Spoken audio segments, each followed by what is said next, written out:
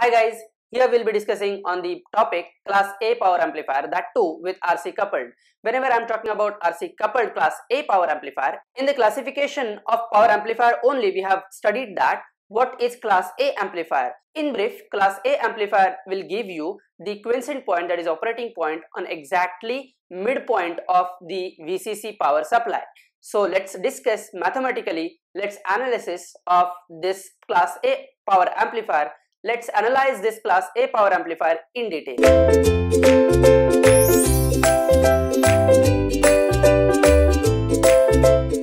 On your screen you have this particular circuit which is very much familiar to you all. This circuit is nothing but the fixed bias circuit, and whenever I am talking about fixed bias circuit, this Q1 is not BJT BC547A, it's a power amplifier, so it has a separate configuration, separate ratings than that of your BJT 547A or 547B that is usual for voltage amplifier. But here we are doing for power amplification, so we are using power BJTs. So this is nothing but the power BJTs, and with this transistor we are forming an amplifier that is nothing but Class A power amplifier with RC coupled. Let's analyze this with the waveform and DC load line. As usual, we have studied with the Q point in the DC load line DC analysis only. So whenever I am talking about DC analysis, I am taking this particular capacitor open, because in DC frequency is equal to 0 and XC is equal to infinite. Infinite means open circuit, so that's why input Vi has nothing to do with this particular circuit. So I have to do the DC analysis first. When DC analysis comes into picture, I have to draw the DC load line. So in this particular waveform, I am trying to give you the information regarding the Class A amplifier features. So let's see, Q point is exactly in the middle of the VCC and 0, and exactly I max and I min. In this particular case, I am saying that if Q point is exactly midpoint, then I will get full swing. Full swing means I am starting from 0, I am reaching towards T/2 where I will get the half cycle, and next half cycle I'll be getting towards the negative side, and that too with complete swing. I am not getting clipping anywhere. So I can say that in the current waveform as well as voltage waveform, I am getting full swing. So this indicates that my conduction angle is 360 degrees, not less than 360 degrees. That is one of the biggest advantage of Class A power amplifier. Let's do the analysis mathematically. Now what we'll have to do, we'll have to take this particular circuit. We'll have to take this particular circuit and we have to form KVL on the input side as well as output side, as we have done with BJT voltage amplifier. If I am applying KVL at the input side, I am getting the equation minus IBRB minus VBE plus VCC is equal to 0. So from that I will get one parameter of the Q point, that is nothing but IBQ.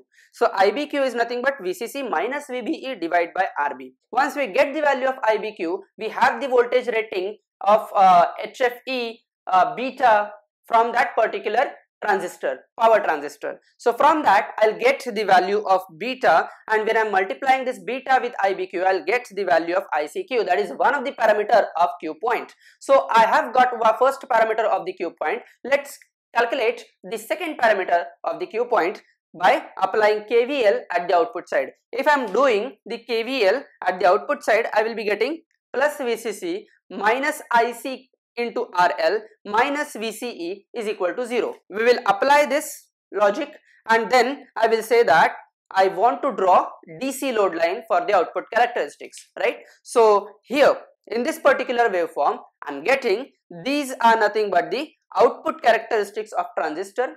As I am doing the output characteristics of the transistor, so I have to deal with the output KVL of the circuit. So if I am doing that, then I will get the DC load line, that is nothing but the variation of the current and voltage with respect to each other when I am talking about DC analysis. So this variation is represented by DC load line. So how can I form that DC load line? This DC load line is basically the line with the variation of the current and voltage, rather output voltage and output current, VCE and IC respectively.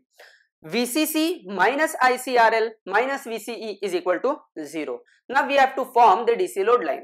For DC load line, we have to take one particular point on x-axis, one particular point on y-axis. If I am talking about one particular point on x-axis, then I will say that on x-axis, y component is equal to 0. If IC is equal to 0, VCC is equal to VEE, right? So I will get one particular point on the DC load line exactly on the x-axis, that is nothing but VCC, 0. So the value of VCE is equal to VCC and the value of current IC is equal to 0.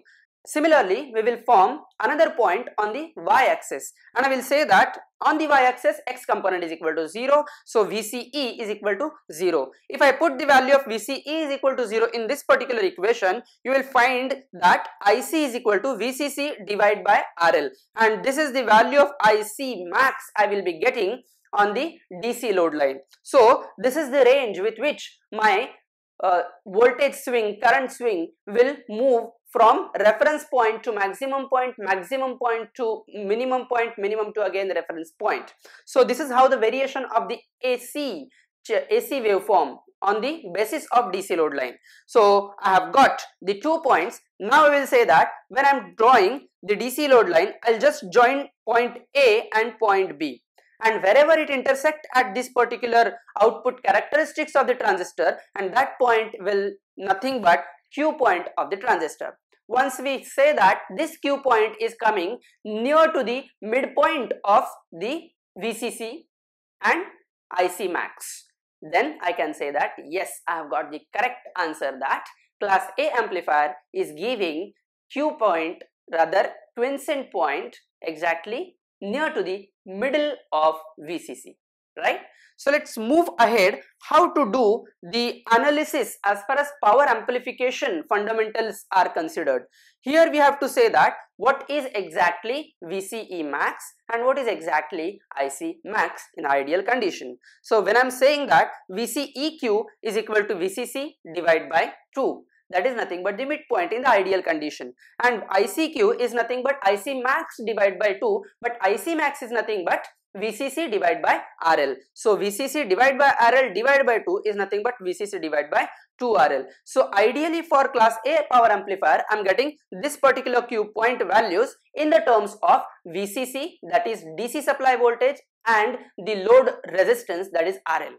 Now we will discuss about the how much power is exactly getting transferred from the input AC signal towards the output side, that is output load, that is low resistive load.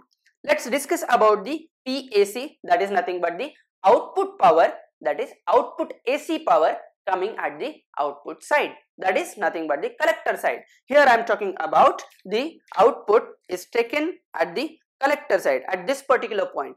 If I am talking about at this particular point I'll get the output, then I will say I will first draw the AC equivalent circuit where this is representation of the transistor, that is power transistor.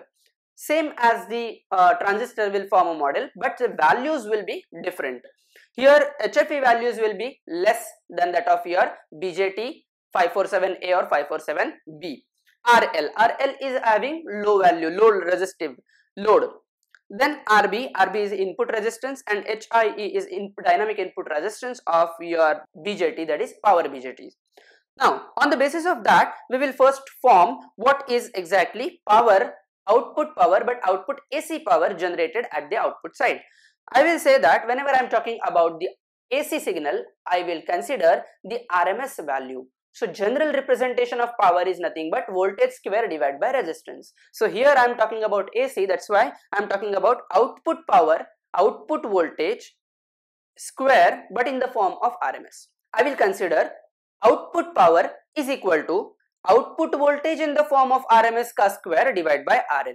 But what is RMS value of the voltage? RMS is nothing but the peak value divided by root 2. Okay, so peak value divided by root 2 the whole square divided by RL, right? Now what is VO peak? VO peak is nothing but half of peak to peak value, right? Now you are getting that what is exactly peak to peak value. I will point that first point here I am getting, right, and second point here I am getting.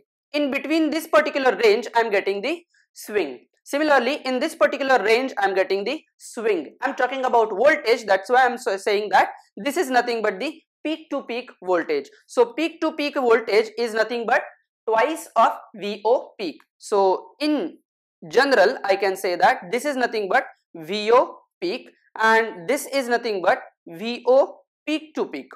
VO peak to peak divided by 2 is nothing but VO peak. So I'll just put the value of VOP is equal to VO peak to peak divided by 2, root 2 will be as it is and uska square, and that will give you the answer VO peak to peak ka square divided by 8 RL, and this is nothing but your output AC power. Now output AC power I can write in another form as well, because VO peak to peak is nothing but VO max minus VO min the whole square. I will write in the form of V max minus V min the whole square divided by 8 RL.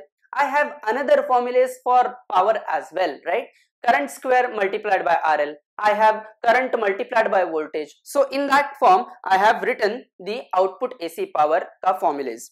Now, when I am talking about ideal conditions, that is when I am getting the successfully 360-degree conduction angle, more than that, I don't require any guard band. It means that when I am talking about this particular waveform, this particular point, that is VCC, is nothing but the maximum point, peak point, right? And zero value is nothing but the minimum point, right? It's an ideal condition. Practically it is not possible because of distortion. I'm keeping guard band for safer side. Guard band means I'm saying that my minimum value should be near to 0 but not exactly 0, more than 0, and my max value should be less than VCC, not more than VCC or equal to VCC. It should be less than VCC for practical condition, but for ideal condition I will get the maximum conduction angle, and that we will be getting by putting the value Vmax is equal to VCC volts and Vmin is equal to 0 volts. In the similar condition, I will be getting Imax is equal to twice of ICQ, where ICQ is nothing but VCC divided by 2 RL, and that will give you the value VCC divided by RL, and Imin is equal to 0. This is all about the ideal situation. Practical situation, practical scenario in the numerical can be different. Okay, so now we will say about the power at output side. AC power at the output side is nothing but VCC square divided by 8 RL. What we'll have to do? We'll just have to put these values Vmax, Vmin, Imax, Imin in this particular equation, or else otherwise only Vmax, Vmin in this particular equation, or else otherwise only Imax, Imin in this particular equation. You will get the exact value same as that of VCC square divided by 8 RL. I'll point this particular POAC, that is output AC power, with equation number 1. So whatever output AC power, ideally maximum output AC power whatever I am getting, that is nothing but VCC square divided by 8 RL. Right? Now whatever we have to discuss is nothing but in the form of efficiency of power amplifier. To get the efficiency, in the first video itself we have learned that what is efficiency? Efficiency is nothing but how much power I am getting and how much DC power supply I am inputting, right? So out of the input power supply, DC input power supply, how much AC output power I am getting, that gives you the mathematical representation of efficiency. So for that, first parameter you have calculated, that is nothing but PAC is equal to VCC square divided by 8 RL. Now we have to discuss about what is PDC, that is how much DC power supply I have given. So let's discuss about DC power supply. So input DC power. What is input DC power? Input DC power is nothing but how much current is flowing through the circuit, right? How much current is flowing through the circuit at the output side, that is nothing but ICQ, right? So that ICQ is multiplied with the power supply voltage, that is VCC. So if I multiply both of them, I will get the power, that is in the form of input DC power. So I will just multiply VCC with ICQ, and I know that what is ICQ? ICQ is nothing but VCC divided by 2 RL, that is nothing but IC max divided by 2. So in ideal condition, so again VCC into VCC divided by 2 RL, that is nothing but VCC square divided by 2 RL, right? So I will be getting the PDC very easily, that have value VCC square divided by 2 RL. Now our formula of efficiency says that output AC power divided by input DC power, that is nothing but PAC divided by PDC as per as our notation. right? So I will say that from equation number 1 and 2, I will be getting the maximum efficiency, which is coming out ideally is 25%, which is very, very less. What does it means? If I am giving, if PDC is equal to 1 watt, I am giving 1 watt power at the supply, out of which in the AC, output AC power, I will be getting only 0.25 watt, right? So other value of power, where that other power is going, that is nothing but the power dissipation. Okay, so what is power dissipation? I can say that now, what is power dissipation? Maximum power dissipation I have to calculate, right? So maximum power dissipation is nothing but what's the value of VCEQ and what's the value of ICQ. Okay, so this power dissipation is occurred due to transistor, right? This transistor is eating some amount of power and giving some amount of power. So given power is nothing but the output AC power, and the eaten output power is nothing but the power dissipation. So I can say that VCEQ into ICQ is nothing but the PQ max, Q for power BJT, right? So VCC square divided by 4RL is the final ideal value for maximum power dissipation per transistor. Here I am using only one single transistor, so the maximum power dissipation for the circuit and the maximum power dissipation per transistor is equal for this particular circuit. There are kind of circuits where I am using 2 transistors in a single circuit, so in that consideration we have different values for both of them. Okay, let's calculate the another parameter, that is figure of merit. The figure of merit is nothing but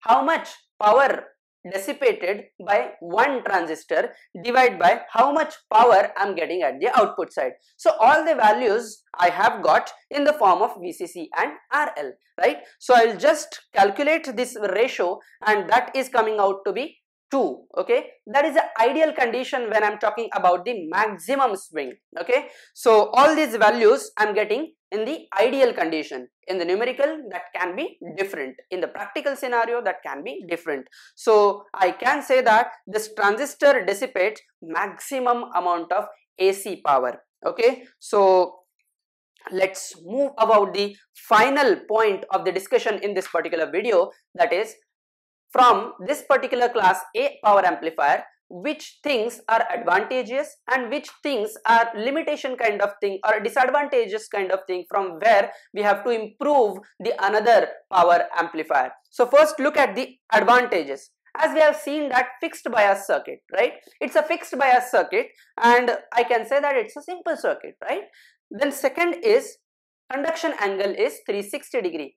As conduction angle is 360 degree, I am getting the full swing, right? So I am not losing any kind of input signal, right, which is coming from the input side. Okay, don't get confused with the efficiency. Efficiency is in the regard with the DC power, input DC power with output AC power. Okay, it has nothing to do with how much input signal, AC signal I am giving. Okay, now let us discuss about the disadvantages, from where we have to move towards the next part of power amplifier. It has poor efficiency, and that poor efficiency value, maximum efficiency value, we get in the form of ideal situation, that is 25%. So 25% I am getting as poor efficiency. Obviously 100% I have to reach, right? So towards 100% I have to reach. So what I'll have to do? We'll have to do some modification in my circuit, right? So once I do the modification, that class A amplifier no longer as class A amplifier, it has some different name. So second disadvantage, let's say second disadvantage, circuit requires regulated power supply. Now what do you mean by regulated power supply? As we have done the voltage regulators in the another subject, that voltage regulator is nothing but the constant DC supply. So it is not necessary that whatever DC supply I am giving, that is regulated DC supply. Okay, whatever input I am giving, that is regulated DC supply. Okay, so I have to have regulated DC supply. Otherwise, if I am getting the pulsating DC supply, right, which is changing with its value, but in the form of peak to peak which is near to its average value.